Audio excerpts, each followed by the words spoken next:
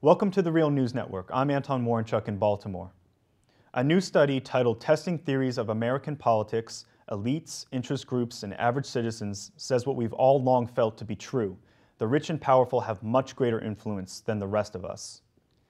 Political scientists Martin Giles of Princeton University and Benjamin Page of Northwestern looked at about 1,800 survey questions of public opinion between 1981 and 2002, and they concluded, quote, economic elites and organized groups representing business interests have substantial independent impacts on U.S. government policy, while mass-based interest groups and average citizens have little or no independent influence.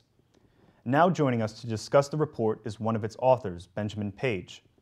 Benjamin is a professor of political science at Northwestern University. Thank you for joining us, Benjamin. Thank you.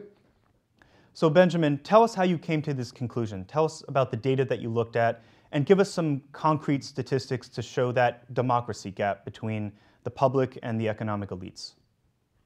Well, Marty Giles and his people worked for about 10 years to do this. It's a very difficult study. You described it a bit.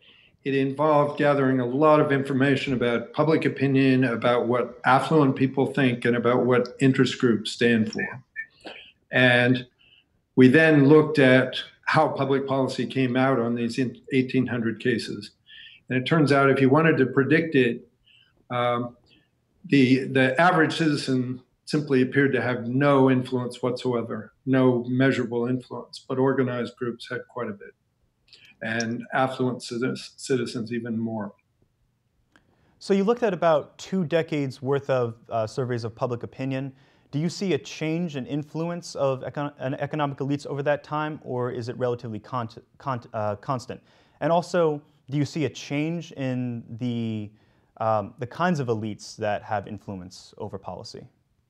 Well, there appears to be some change over time as economic inequality has increased and there's more money among the most wealthy people. They seem to use more of it for politics and have more influence.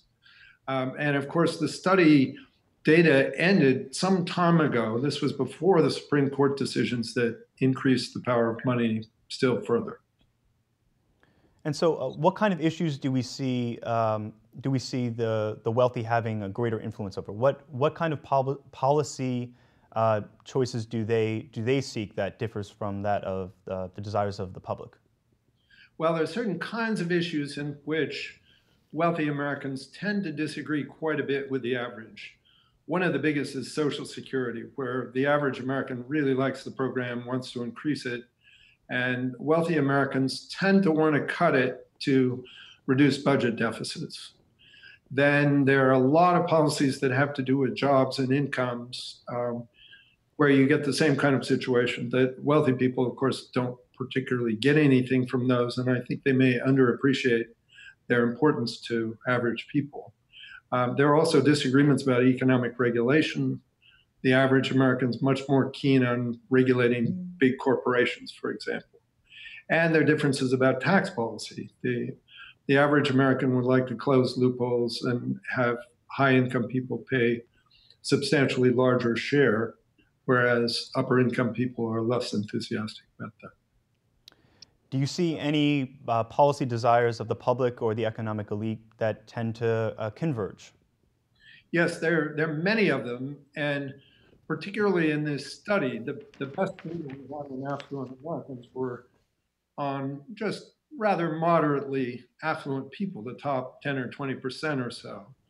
And the differences are not enormous. So in many cases, the average person agrees and they get what they want, but apparently it's only because the affluent want it.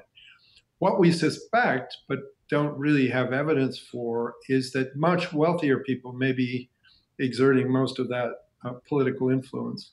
And they tend to have much more different policy preferences from the average person. Okay, so judging this democracy gap that exists between the public and the economic elite, let's say that Obama called you tomorrow and put you on economic reform task force. What recommendations would you make to him? Well, I would do better on a political reform task force, I think. And what I would suggest is that we really work hard to reduce the role of money in politics. The Supreme Court's made it a little harder, but there's still things you can do. full disclosure of all kinds of political donations, for example, limiting lobbying, and probably public financing of campaigns.